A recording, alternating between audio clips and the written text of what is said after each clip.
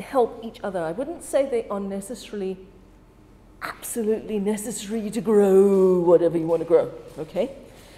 Because they're more an aid rather than a necessity. So companion crops can lend a hand, for instance, giving other crops shade.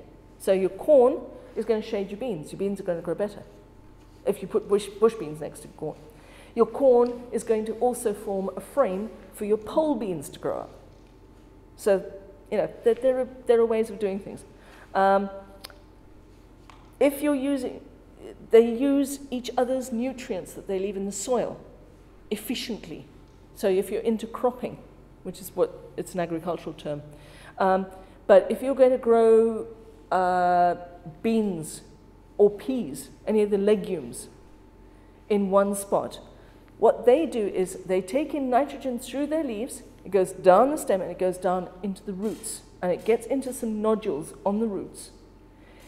Bacteria come in through the soil, and they then take that nitrogen and they use it, and they fix it into the soil. So you're actually growing using more nitrogen, because after all, your main three nutrients are nitrogen, potassium, and phosphorus. So your nitrogen-fixing bacteria need to have your legumes to be able to do that. They work symbiotically, they work together.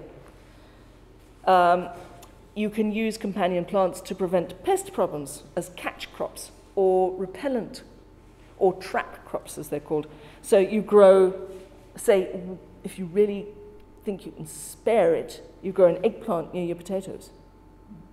The Colorado potato beetle would rather go to the eggplant than the potatoes. So you're going to have safe potatoes, but you're going to have a destroyed eggplant. The same with nasturtiums. The same with, what else we use for trap cropping? Buckwheat for one, sometimes. Yeah. Repellent crops. If you plant chives near roses, aphids don't like anything that smells of onion. So you're not going to get aphids on your roses. Clever. So, but they are not, you know, they're not the be-all and end-all. You've got to do it holistically. And this is what I'm trying to say. And some of these companion plants will attract the beneficial insects. So if you're using tansy or yarrow or even goldenrod, I love goldenrod in the right place. The trouble with goldenrod, have one plant next year, because it mats out underground and it sets up suckers, you're going to have 15. The next year you'll have 50. That's the problem with goldenrod, but it is brilliant. If you can have it in a hedgerow sort of somewhere just near your vegetable patch, it's great. But don't plant it in your vegetable patch because you'll never get rid of it. So that will attract beneficial insects that will eat the bad bugs. But any of this is not enough. You've got to keep working at your soil. You've got to work beneficially with your soil, and then not use pesticides. Because then you're going to, if you start using pesticides, except very, very natural ones, if you're going to use chemical ones, you're going to wipe out your whole biodiversity and your whole ecosystem. It all works in an ecosystem. So that's what we're trying to look at. So, plant-friendly companions.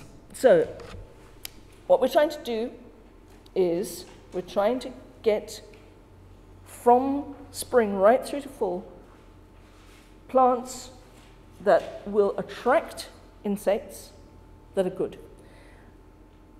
By pollen, by nectar, by smell, by color, and all those things are attractants to insects.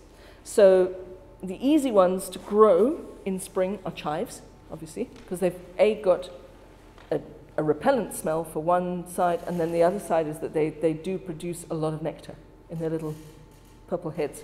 And those purple heads make a wonderful addition to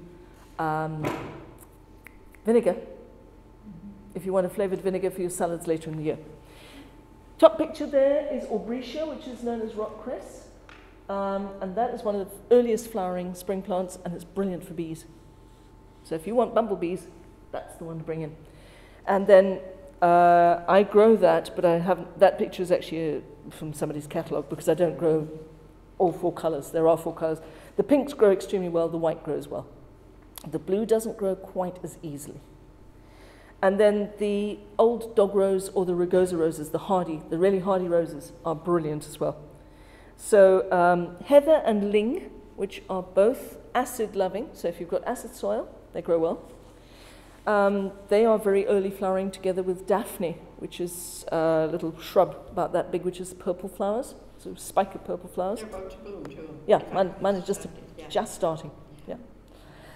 English daisies, the little, what they call Bellis perennis, which is the little one that you would find in your lawn, but they've now grown it a bit better, so it's either pink or white or fairly dark red, and it's got sort of double and treble and quite nice.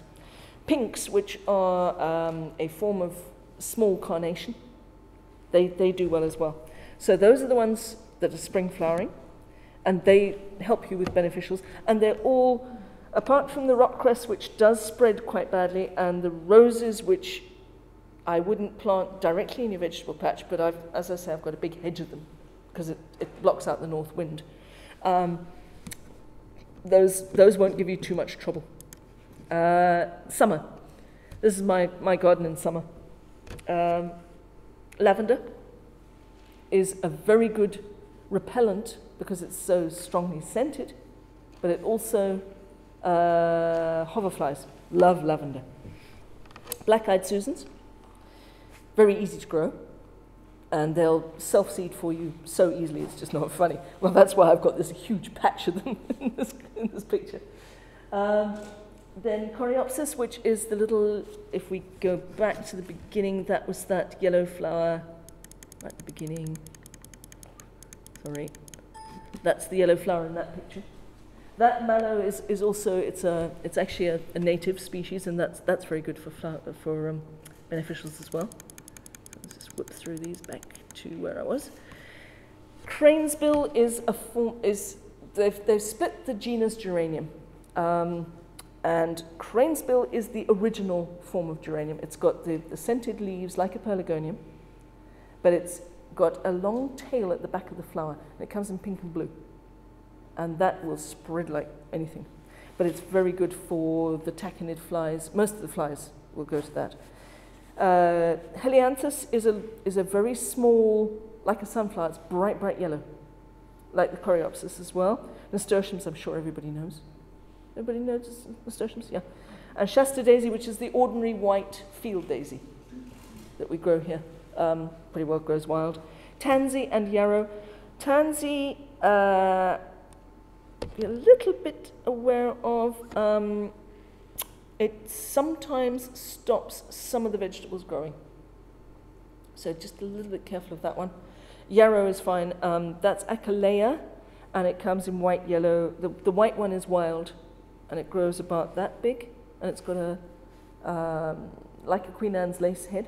Yeah, Queen Anne's lace, brilliant for beneficials as well, but don't bring it into the garden, try and keep it at a distance, because, again. How close do these flowers have to be to the vegetable garden to be beneficial? Because I have them in my backyard, some of these, but Well, right in my vegetable garden. yeah, this lot is about 200 yards from my vegetable patch. These ones.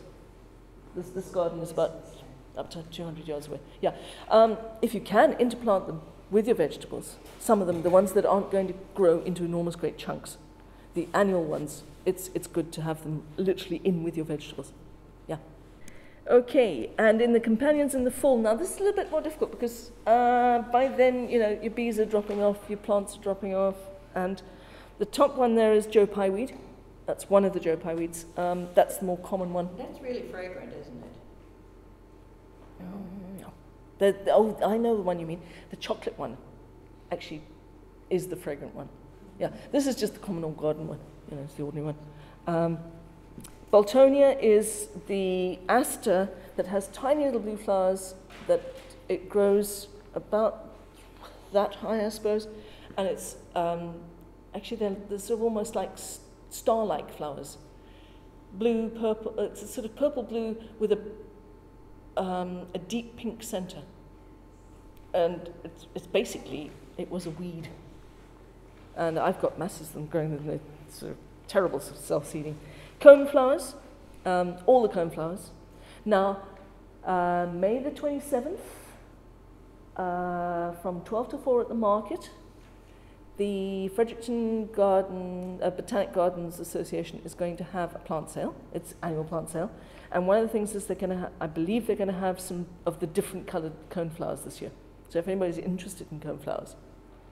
Echinacea. Echinacea, for those of you who are interested in herbal remedies, echinacea is the one that you take to ward off colds. You should take it from the beginning of fall right through the winter and you won't have a cold. Brilliant, brilliant stuff.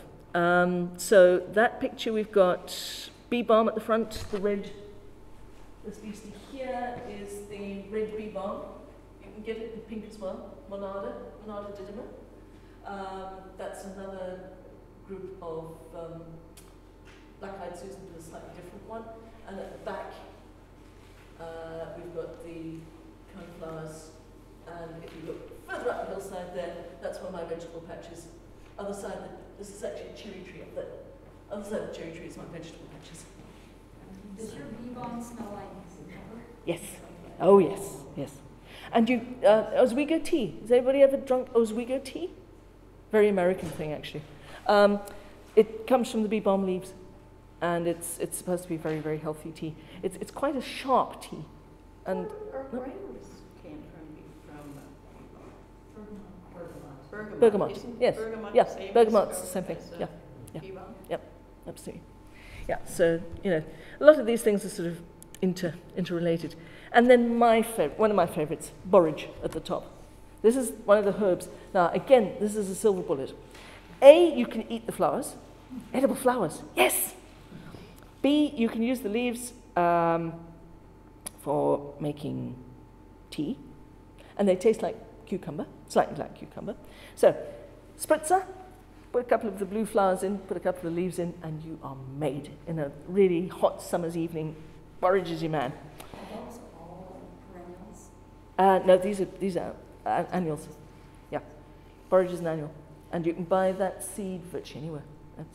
But it's once you've got it, you never get rid of it. It's lovely because it just comes up every year of its own accord. So these all attract beneficial insects. Dill, everybody knows dill. Dill for dill pickling, yes. Fennel. Now watch out for fennel. Fennel is wonderful, and you get that gorgeous purple, copper color fennel. Don't plant it in your vegetable patch. It stops other plants from growing. So fennel, keep on one side. Fennel and dill will grow together, but fennel and anything else, it's allelopathic, which means that it will stop actual growth of certain plants. It's like maple leaves. Don't put raw maple leaves on your plants, on your beds, because they actually have, and maple and black walnut leaves. They have certain chemicals in them that will stop plants from growing. So rot them very, very well for a whole year before you put them anywhere near your plants, your vegetables. So this is dill growing with green peppers. And the smell of the dill will keep the bugs off the green peppers. Mint obviously is wonderful. Mint, I have 3 types of mint, and it is just a buzz with bees from the beginning of the season to the end of the season.